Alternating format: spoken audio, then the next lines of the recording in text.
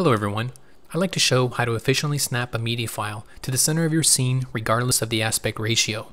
Currently I'm running Xsplit Broadcaster version 2.8 with a personal license. In this example, I have Xsplit set at 854 by 480 and I want to center a media file that is set at 640 by 480. Xsplit will not auto-snap media files to the center of the scene. There are a few ways to work around this, and I'd like to show the most efficient way that I know. For this exercise, I've created two images, one at the XSplit resolution of 854 by 480 and another at 640 by 480. When I insert the 640 by 480 image into XSplit, I have the ability to move, resize, and snap the image to the corners of the scene. When resizing the image to fit the screen, I'm able to drag it to the left and to the right, but it will not snap to the center. Now the first option to center this image horizontally would be to hold the Shift key and drag the two vertical lines to the left and to the right, filling the aspect ratio of the scene.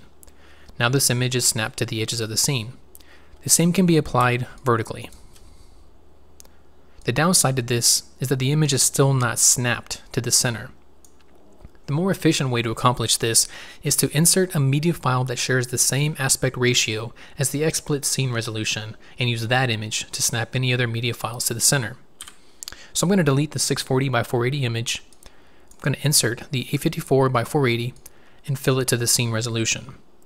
Now if I insert that same 640 by 480 image into the scene, I have the ability to snap it to the center of the 854 by 480 image, both horizontally and vertically.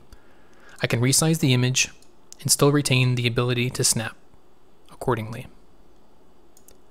I can then deselect the 854 by 480 image. However, I need to keep the image so that the 640 by 480 image can still snap to it, either horizontally or vertically. I feel like this is the most efficient way to snap a media file to the center of your scene. Let me know if you have any comments or questions about this. Thanks for watching and have a great day.